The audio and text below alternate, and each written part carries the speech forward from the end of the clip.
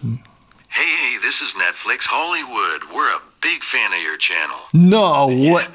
Yeah, we are.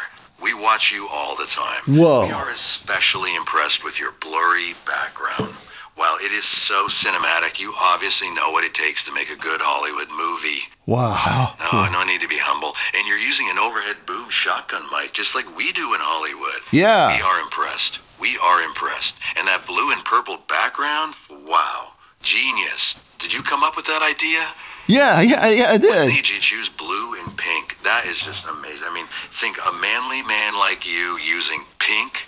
Who would have thought? I know. Who would have thought? Genius, just genius. And that backwards hat, the tattoos, and the way you start every video with the word sup. Sup. You are so in tune with the pulse of America. Yeah. You represent America. You are the man. The man. Yeah. I'm telling you, that blurry background, cinematic all the way. Whoa. My friend, are you sitting down? Yeah, man. Your blurry background convinced us. We'd like you to make our next blockbuster movie. Whoa! Yes, you. Yes, you. Hey! Yes, you, my friend. Hi there. I'm not relevant, but you can be. See, I don't need clicks and subscribers and all that stuff. I don't need that, but you might want the money and the fame and the glory and all the accolades that come with being famous on YouTube. So, to be relevant, you must do this. But first, a word from our sponsor, Squarespace. You must start with the video with the word sup. So important. Sup, okay? Really important. You must wear a baseball cap to be relevant and be accepted by society. You must do secret gang symbols with your hands pretending to be a white guy who raps. That's so important. And you must show off that you know how to skateboard and you hang out with the skateboarding crowd. Otherwise, you're just an aging loser. And that ties in with the baseball cap because that tells people you may be losing your hair, but you're still young at heart. It's really important that you use the word cinematic whenever possible because everybody wants to be a filmmaker. So put cinematic in the title and make people think that you know the secret on how to be cinematic. You must use the term B-roll like you work in the film business. Yeah, B-roll, I do B-roll. When I do B-roll, yeah, I just did B-roll. When I do B-roll there. B-roll in every other sentence you use. It makes people think you're in the film business and you know what you're talking about.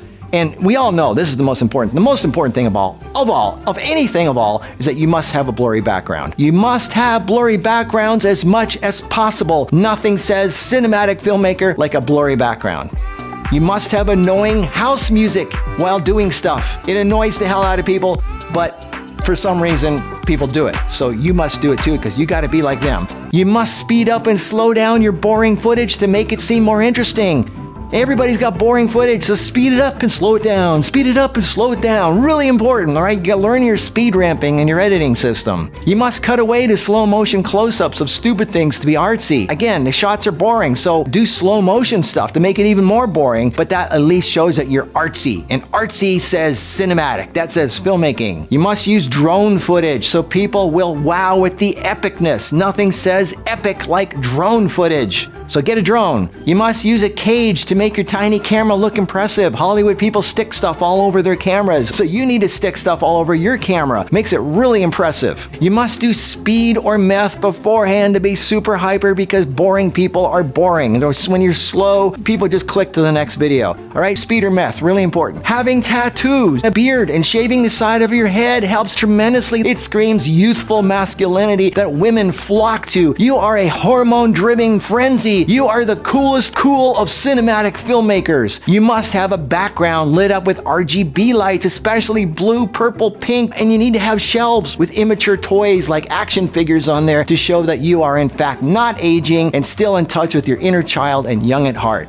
That's so important. So skateboarding, baseball cap backwards, and immature action figures on the shelves in the back, and you need to light them up with blue, pink, and purple RGB lights. You cannot use cameras that are more than 6 months old. You must only review things that have not even been released to normal people yet. If you review something that's already been out for a few months, that shows you're just a normal, everyday loser. Oh, this is so important. This is so important.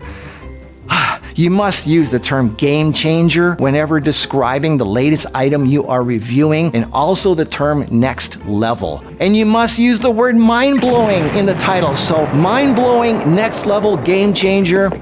you're guaranteed 100,000 clicks the first day. And when taking pictures, you must hold the camera like this. Sure, the rear screen does not give a proper representation of exposure or color, but who cares? It looks cool, and that's what matters. Never ever use the viewfinder, even though it's more accurate, because viewfinders are for pussies. The closer the camera is to your face, the more of a loser you are. And this is important. You're not a photographer, you're not a videographer, you are a shooter. You need to use the term shooter because it makes people feel more like a man and less like a nerd. You don't take pictures, you shoot things. You're a shooter. All right, what else? Oh yeah, the gaming chair. You gotta have a gaming chair because it makes people feel like you're in a race car. And you need to say killer in the title. For example, Panavision Killer, Arri Alexa Killer. You kill the big important things because you got something more important. And if you're over 50, stop using the term kit or piece of kit, all right? That nothing says you're over 50 like using the word kit and piece of kit. Just stop it. It's old. Just don't do it. And if you don't meet all these criteria, don't worry. I'm in the loser category too. I don't just review things that have been out for a while. I review stuff that they don't even make anymore and people have long forgotten about.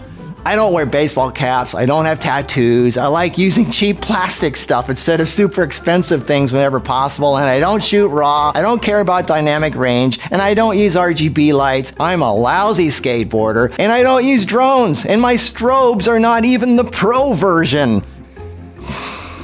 I'm a loser, but I don't care. At least I have one thing that I'm thankful for. Marky, my miniskirt's too tight. Can you help me take it off? And that is you, my faithful friends, to hang out with.